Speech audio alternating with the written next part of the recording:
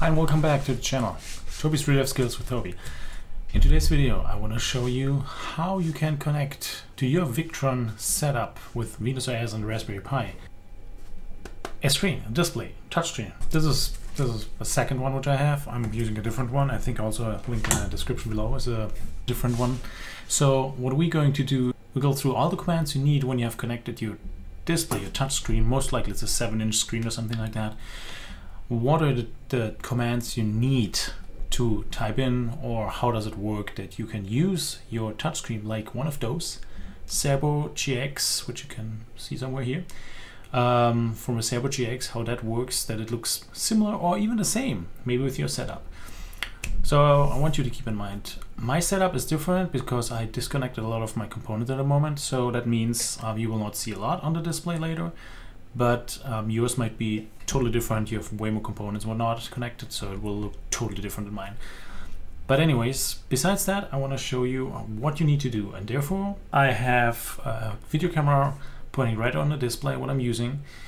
As mentioned in the description below, that's what I'm using. So if you want to see if you need the same or have an idea of what you don't want to buy, don't follow the link or follow the link.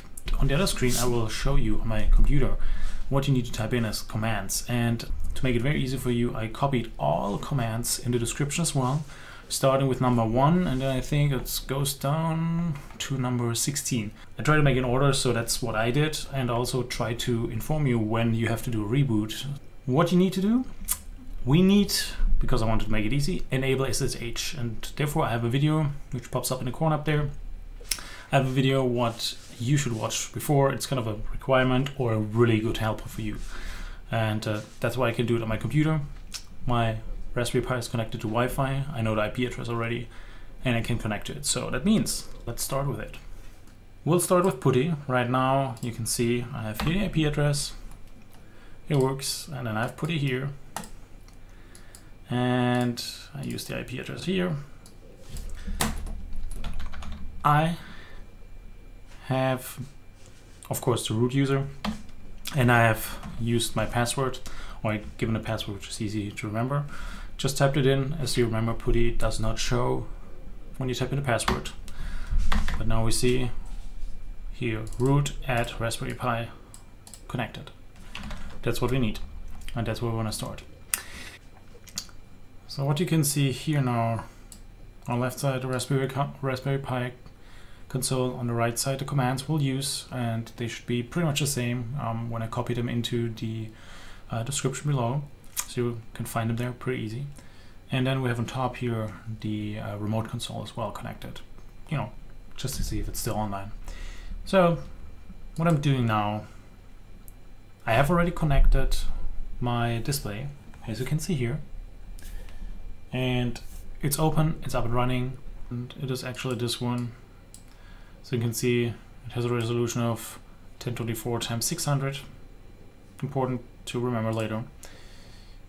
Alright, what are we doing now? I'll start copying, because one other comment, I did already all changes and whatnot, so I hope, or I think the outcome on my command console might be different than in yours, because I did that already.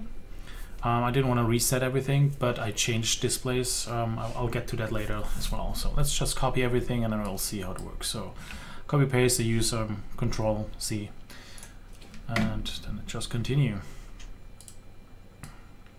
It's important that it's connected to the internet, because with wget, and it is important to have capitalized and not capitalized, because otherwise it won't work. So I have to change that in my description to make sure everything works properly on your end.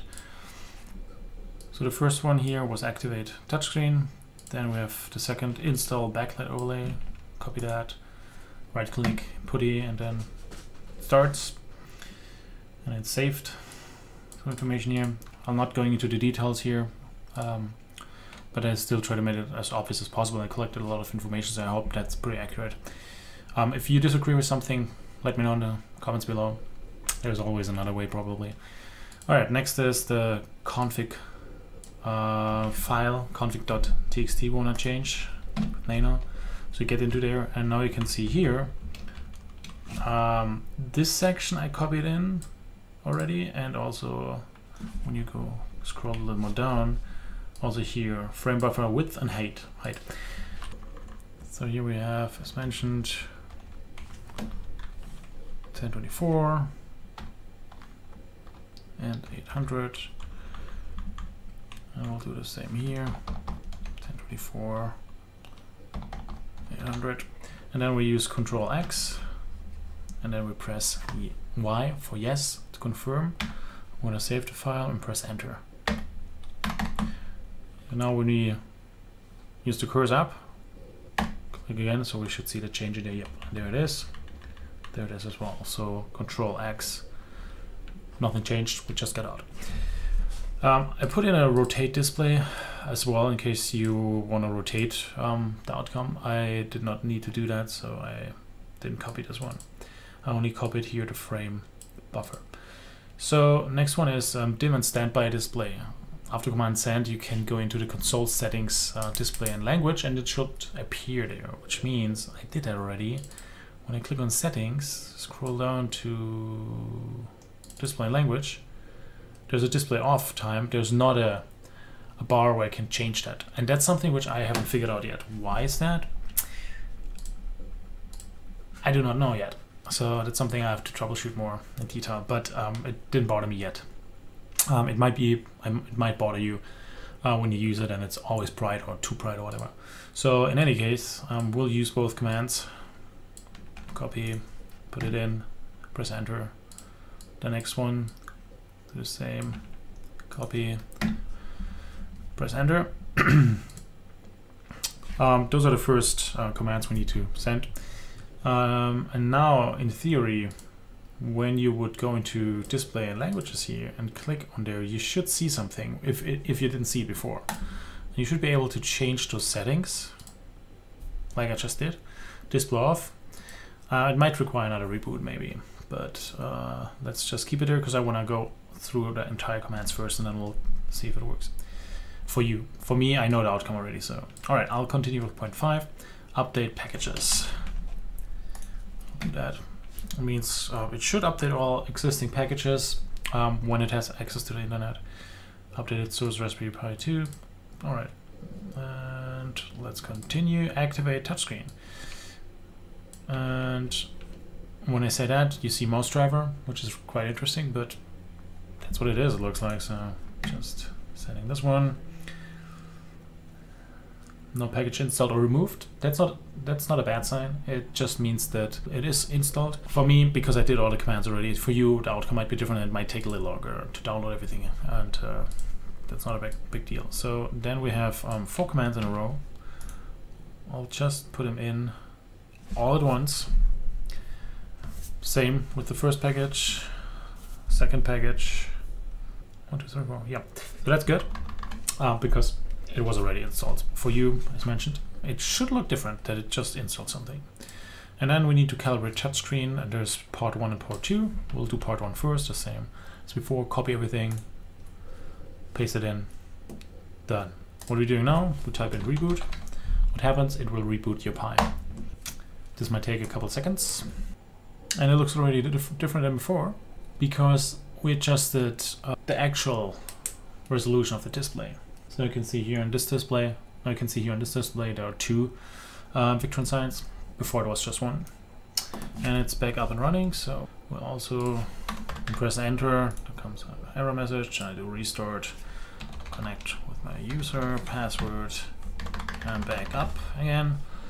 Now we'll continue calibrate part 2, press enter.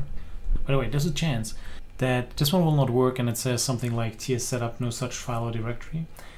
In that case, what I did with this specific display, I swapped out the 2 micro USB connections. It has to do something with which order it's connected and then which USB, I guess. So maybe you only have a display, touchscreen display where it's 1 connection. Might be way better. So anyways, now you can see there is something on the screen. So we'll do the calibration now with this display.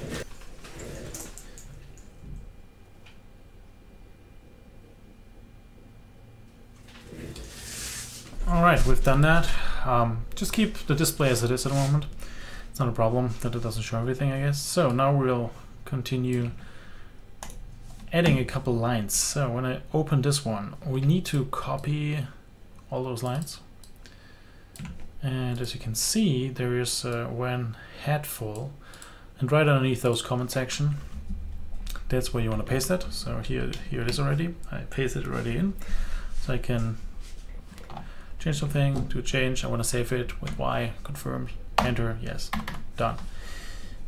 And now we need to activate the GUI basically. So we'll copy the turn on GUI command. There's also a turn off GUI command just to make it easier. That's the only way how you can activate that it looks like a Cerbo GX.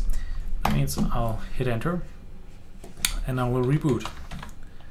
And now please pay attention to the display when it comes back online.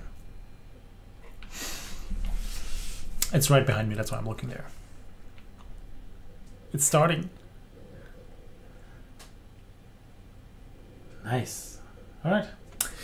So I'll reconnect also my console over here, because when I click in my remote console at the moment, not touch or whatever, I should be able to see everything on the display as well, what I do there.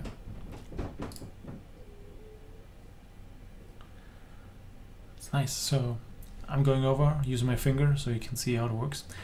And just a heads up, I'm not super happy with this display because it lacks in communication with the touchscreen, it feels like. So I'll show you.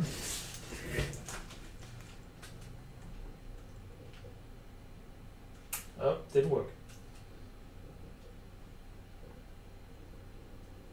Oh, didn't work. I want to go to the settings. Oh, didn't work. It just lags so much. Holy shit. Alright, I'll try one more time. It's pretty slow here as well. Menu didn't work. Oh, that's exactly what I meant. So I tested the exact same with my other display. Where did I put it? This one has a lower resolution, just one USB, micro USB cable. Yeah, micro USB and HDMI, obviously. It worked better. This one is worn out, so I don't use it. I will order another one. We'll test it with the other one because I'm not happy with how the touch is really lagging and it's just doing what it wants to do. So my recommendation to you guys is for sure try to figure out if you want to keep it and if you have the right one.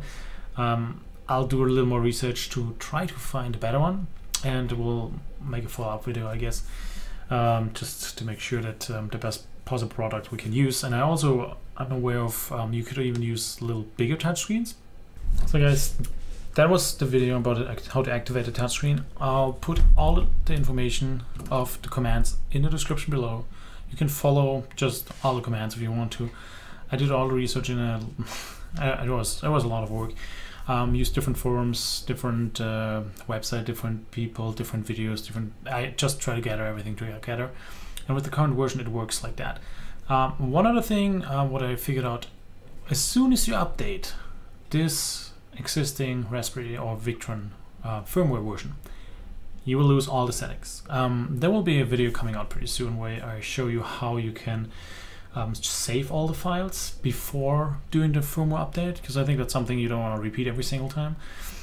I will need more research on that, then I will post the video as soon as I have everything together, as well as the touchscreen or the display, which one is the best possible display you could use maybe, because it should also work, to be honest, it should also work with the brightness control, those kind of things. It's something when you have it in a van installed, for example, you want to making sure that the brightness adjusts, you know, good, and also it goes into standby within a 30 seconds or whatever you change the settings to. Those things are important. So far for me didn't work, so those are kind of some bugs or not correct configurations that I figured out, so I have to work on that a little bit more as well. But as mentioned, it looks like that the display has also a big impact on that, so I want to get another one. So that's all for now. Thanks for watching. If you have any questions, please leave them in the comment section. I try to answer them if I can. If not, I'll let you know. Yeah, and hit the subscribe button, and also like the video if you liked it or if you want to see more stuff like that. Thanks for watching. Tschüss!